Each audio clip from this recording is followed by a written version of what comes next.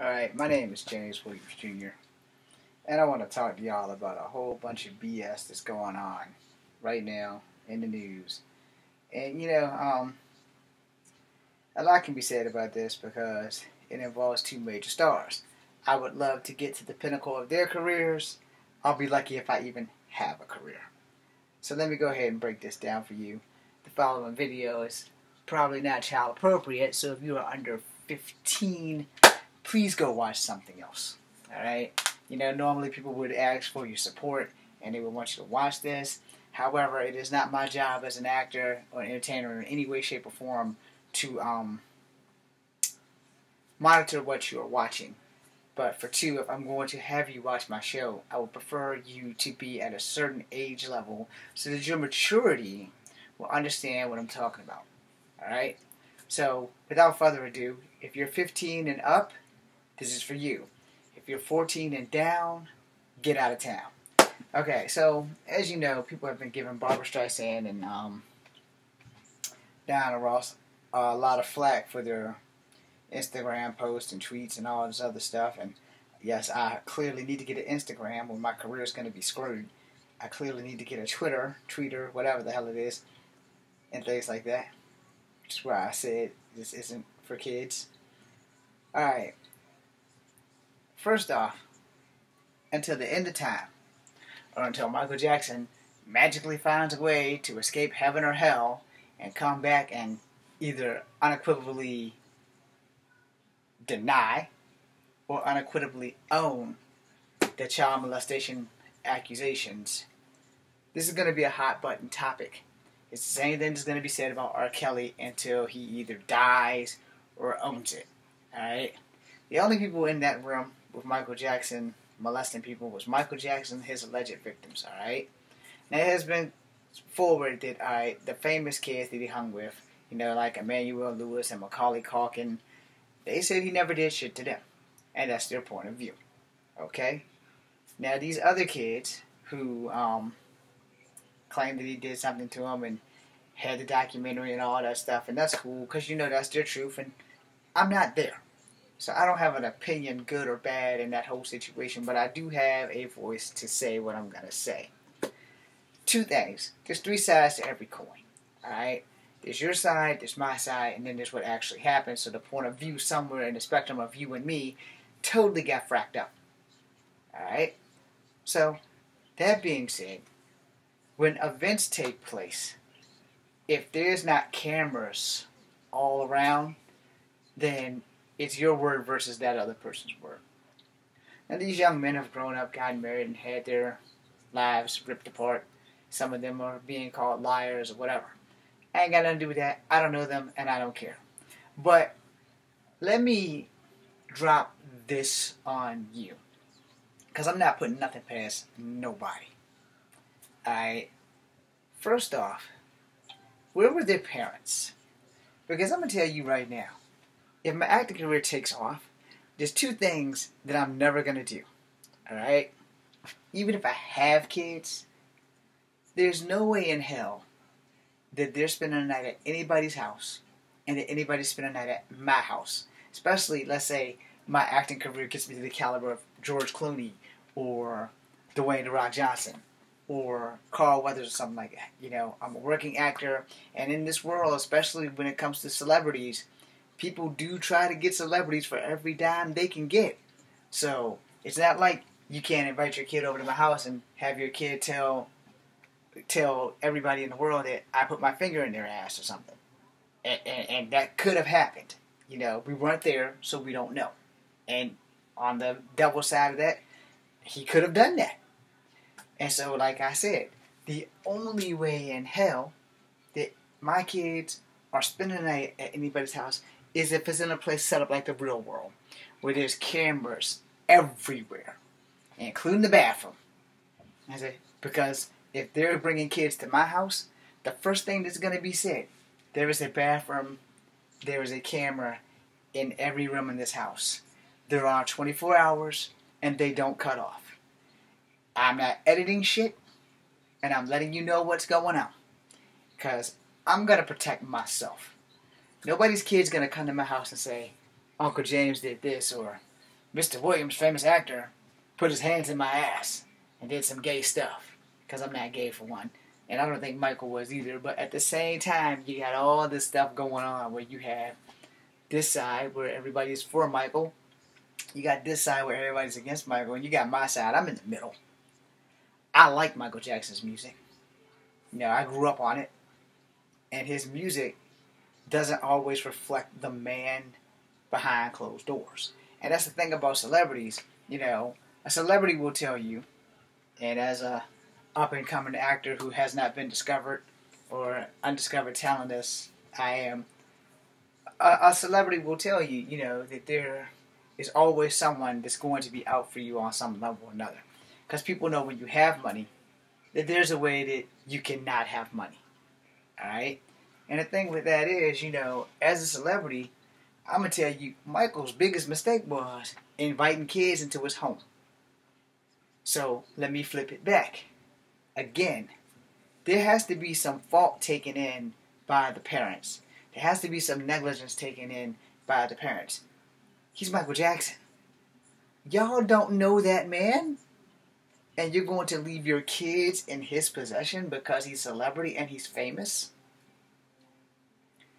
It's like me leaving my kids with fucking Charles Manson. Really? He never actually killed anybody, but he had a presence to make other people do it for him. And yet he spent his entire life in jail and never cut a person up. Never did anything to Miss Tate or any of that, and no disrespect to the family, but the facts are the truth. He basically went to jail for having Charles Xavier powers over a bunch of idiots that did his dirty work. And that's just the way it is. And so the parents that left the kids with Michael Jackson, what the fuck were you thinking? He's a celebrity. He's not going to do anything. Let me say it again. Or let me put it as Eddie Murphy said it in one of his comedy specials. Shout out to Eddie Murphy, by the way, because he's a badass.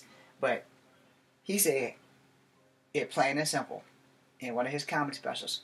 Y'all don't know Michael Jackson. Michael Jackson might be a bad motherfucker behind closed doors. And like, you know, and same thing when he made the gay references to Mr. T. It was that video, whichever one that was. I think he was in a red suit. But, you know, I'm using that as my idiom to say what I'm saying. Because, you know, he said, y'all don't know if Michael Jackson's a bad motherfucker behind closed doors. He might be smacking people around. Shut up, Tito. You know, that kind of thing. You don't know. Now, the Jackson 5 and the Jackson family knew. But we, as society, the fans, the friends, you don't know how somebody is behind closed doors. You know, because up until What's Love got to do with it, I never knew Tina Turner was raped. I never knew Tina Turner was abused. I never knew nothing about Tina Turner except for that she was one hell-licious, delicious black woman that could sing her ass off. Alright? That's all I knew. Because I'm a fan. I didn't know nothing else about Tina Turner. She sings one of my favorite James Bond songs, GoldenEye. But at the same time, I'm not going to leave my children with Tina Turner before I truly get to know her. And I ain't saying Tina Turner would rape or molest my kids, but I also don't have kids. If I'm going to leave anybody with Tina Turner, it's going to be me. Have y'all seen those legs? Okay, all jokes aside, I love you, Tina. But the thing is, you know, the children being molested by a celebrity, I ain't saying it couldn't happen. I ain't saying it did happen. But I'm saying that that's more of the parents' fault. For one, where the hell was your brain? Yeah, I'm not leaving my kids with nobody.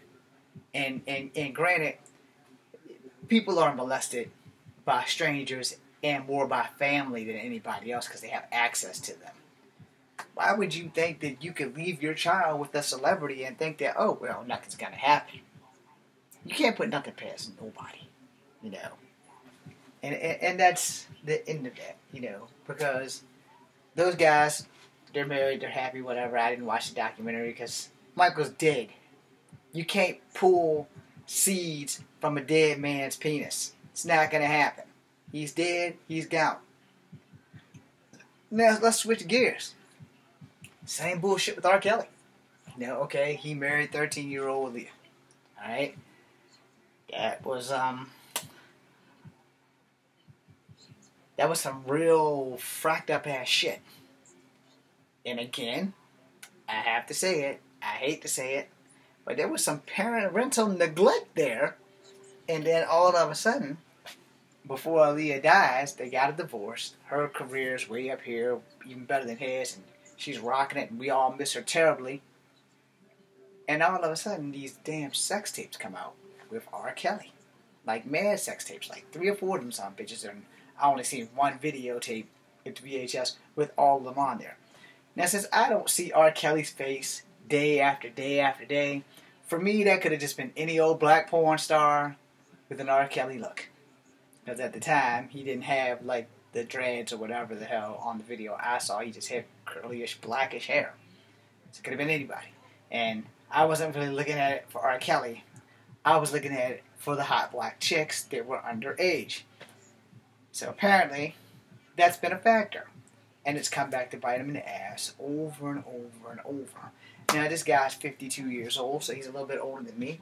I don't understand how the hell he can't read or write, but he can write music. That's some shit that has bewildered me.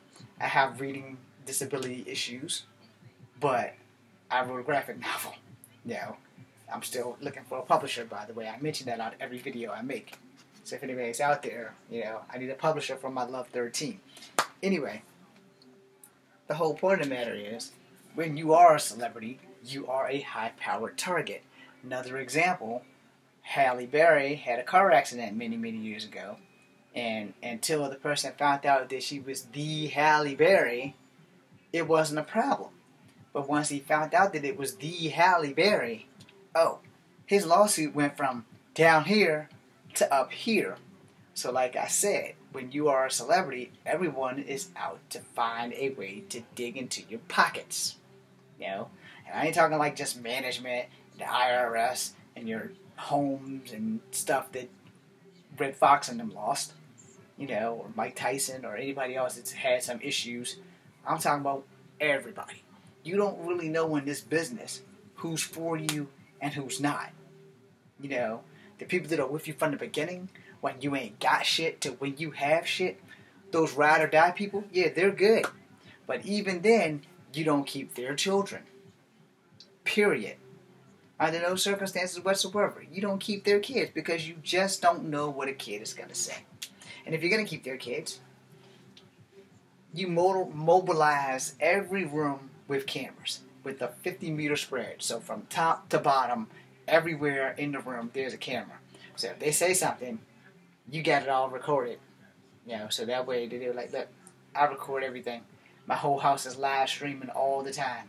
You know, so you ain't catch me doing shit with none of these kids. There's not a room in my house that doesn't have a camera in it.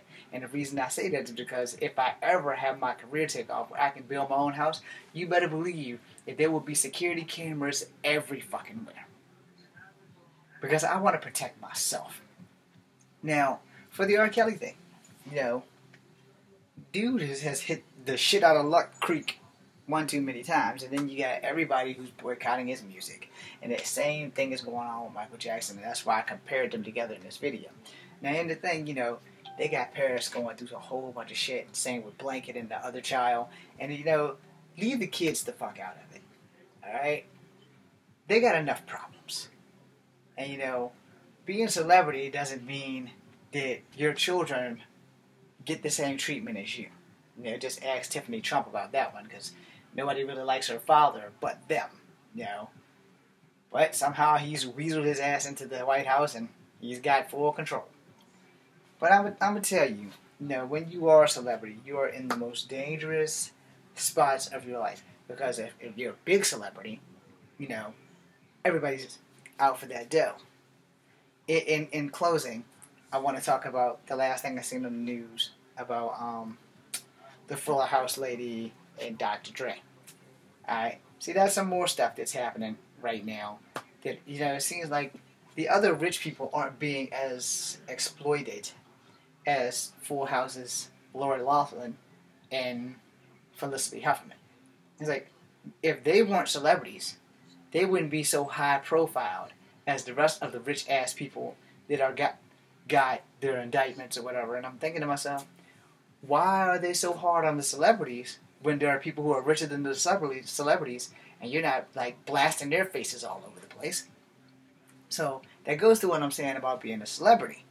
You have your perks and you have your non-perks. And the thing with that is, you have to take the good with the bad. If you can't take the good with the bad, this business really isn't for you. Right now, I'm at the very, very bad. I'm not discovered. No one's really watching my YouTube channels. I'm having family issues, and not because I don't have kids. I don't have kids. It's not that kind of family issues I'm having. Just family issues in general. And the things that my life has been wasted on has kind of pissed me off. You know, I made a video about that. If you guys can check that out, it's fine. I would prefer my family, especially the Fantastic Four, who have just like cut me completely off and floss in front of my face, even though they all owe me money. They need to check out that video. Anyway, that being said, as a celebrity, you know, you always gonna have to remember, no matter how deep or non-deep your pockets are, like mine, I do not have deep pockets. You might find some lint in there. But, you know, whenever you're a celebrity, someone's out to get you. Even the guy I mentioned, Eddie Murphy, has had some issues with other things in the past that have come back to bite him in the ass. You know, transgender hitchhiker or some bull crap like that many years ago. And don't get me wrong, I love Eddie Murphy and I love Tina Turner. I love all the celebrities that I mentioned. And yes, I will still listen to Michael Jackson's music. And if you've listened to any movie soundtracks in the last 15 years, you may have been listening to R. Kelly and just don't know it, because a lot of his movie soundtracks, like for Batman, when he did Gotham City, he did I'm the Greatest for the Ali movie with Will Smith and them. You know, I'm that little piece of hope when your back's against the rope. Can you hear it? I'm the greatest. I didn't do that completely right just so that he won't try to sue me for money that I don't have. But, you know, in his defense, you know, when you are a celebrity, you walk on eggshells every day. I'm closing out on that. Celebrities walk on eggshells every day. Try to remember that, because you never know when you may be that celebrity who's walking on eggshells. Well, here's a tip for you. I walk on eggshells and I'm not discovered yet. So I'm exceptionally careful with the things that I do. I'm James William Sheens, company number 2, B, C, and U.